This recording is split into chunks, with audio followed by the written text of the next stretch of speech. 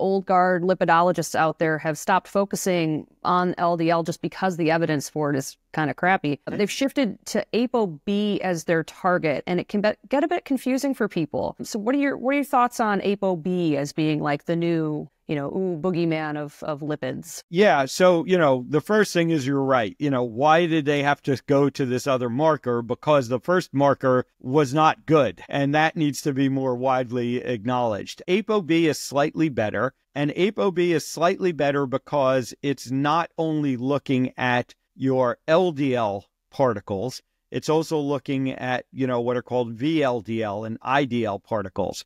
ApoB has the same problem that looking at LDL does, in that if your ApoB is high, you need to know, is your ApoB high because you have a lot of large LDL particles, which is good, or is your ApoB high because you have a lot of small, dense LDL particles, VLDL particles, IDL particles, which is not good.